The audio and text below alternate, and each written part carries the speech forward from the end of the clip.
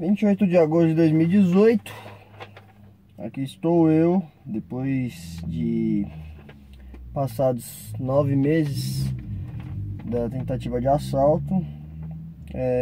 Disse que traria em primeira mão quando fosse apresentada a sentença, e trago então em primeira mão para vocês um vídeo que acredito que tenham poucos parecidos. A gente conseguir filmar uma tentativa de assalto, principalmente da maneira que foi. Trago então para vocês hoje a sentença que foi julgada pelo juiz Marcos Alexandre Coelho Zilli, no Fórum Criminal aqui da Barra Funda, em São Paulo, contra os dois réus. E aí ele julga parcialmente procedente a presente ação penal, absolve o piloto, que inclusive já se encontra preso, e condena o então garupa que aponta a pistola para mim.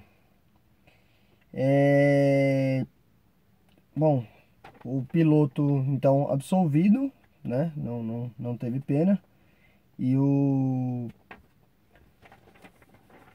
garupa foi condenado a, na verdade, ele faz primeiro, que nem tá aqui, né? Aqui tô com a sentença, mas é uma parte só, porque são 13 folhas de sentença. Na folha passada ele diz que fixa na pena base de 4 anos, que é o artigo 157, e mais 1/3 da pena por ter concorrido, melhor, por serem em dupla, né? Por ter associação criminosa, e não considera o emprego da arma legítimo, mesmo completamente filmado, né?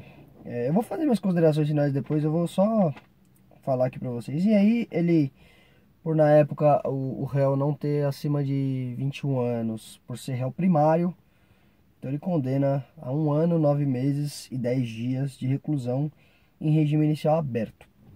E ao pagamento de 3 dias multa, cada qual no valor de 1/30 do maior salário mínimo mensal vigente ao tempo dos fatos, como em curso no artigo 157, inciso 2º, combinado com o artigo 14(2), ambos do Código Penal.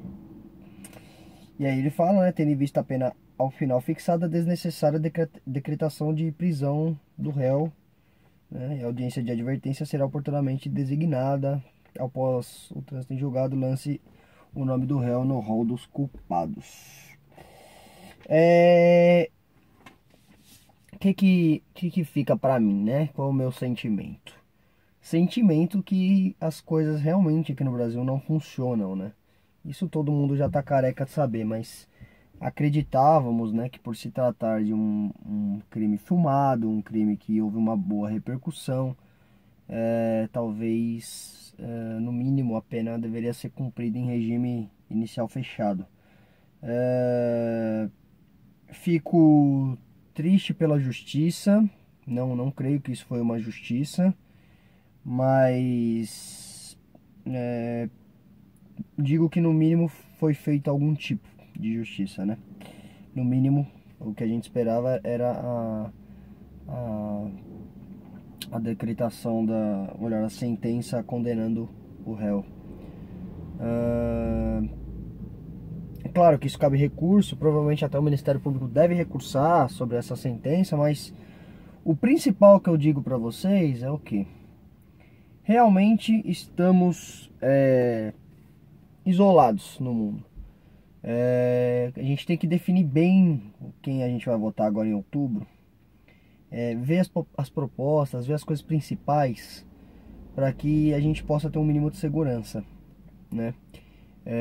O meu candidato será certamente escolhido com base na segurança que ele pode me oferecer, certo? Então eu tô cansado de querer saber se o país vai crescer, se o país não vai crescer tanto, ou se, enfim, o desemprego está tão alto. Acho que hoje a nossa prioridade é a segurança.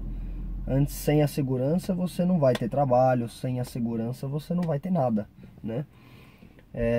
Então, acho que o mínimo que a gente deveria ter e não tem hoje é a segurança. Meu candidato será baseado nisso, baseado na segurança que ele pode me oferecer, certo? Não discuto política aqui, nem comento, mas imagino que vocês saibam qual seja. Mas é isso, eu queria deixar um vídeo curto, rápido. Eu vou postar até fora do horário que eu normalmente posto, mas trazendo a notícia para vocês da condenação, que não achei sinceramente justa para o condenado, ou melhor, para o réu, que no caso era a garupa no vídeo, certo? Eu agradeço, muito obrigado a todos vocês, fiquem com Deus, um forte abraço, até a próxima, valeu!